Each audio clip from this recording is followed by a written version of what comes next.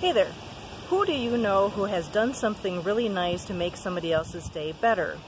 In other words, who's done a good deed that you know about? I'm Lily, and thanks for tuning in to Life Tools by Lily.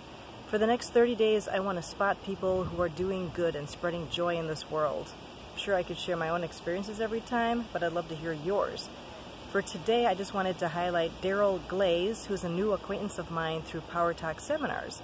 He's an addiction and recovery coach who mentioned that somebody he was working with loves poetry.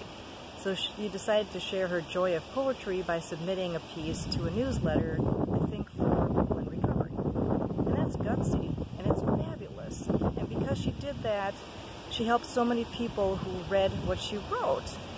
That's fabulous. I would love to hear more of that. In fact, I would love to spread this around the world.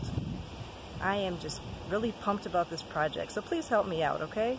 And then subscribe and share it to people in other countries. Good deeds, and that means anything that a person does to make a person's day better. Thanks for tuning in. Bye-bye.